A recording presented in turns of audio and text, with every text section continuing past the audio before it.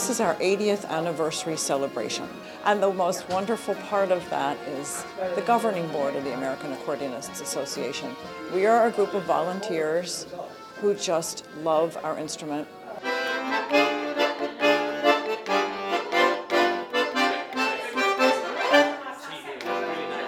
The accordion has given us so much joy in our lives that it's our pleasure to give back.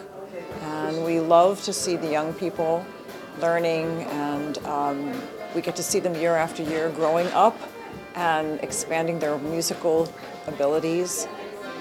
And to see our friends again, it's a wonderful reunion. Being from an ethnic background, I've grown up in a Ukrainian community all my life with children's groups and resorts in the Catskills and stuff like that. And actually, from the age of 15 to 23, I had a house band or played in the house band at the resort. So I loved the folk music. It was all around me. I was in a folk dance ensemble until I played the accordion well enough that they threw me out of the ensemble and said, "You're going to play for us, not dance in it."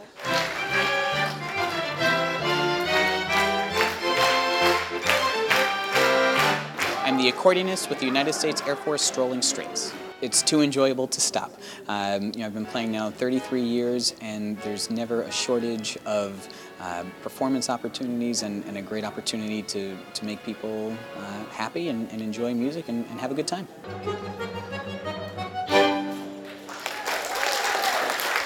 There are some times when we might show up to a dinner at the Chief of Staff's house, and there might be some tension between our leaders and the leaders of the visiting nation, and then we'll go into the residence and perform a selection or two from that guest nation's, from the hometown perhaps of the leader, and all of a sudden it seems like the tension goes away a little bit, and we've been told that sometimes after we perform, that's when some real discussion and progress is made, so we help to break that ice in a very friendly way.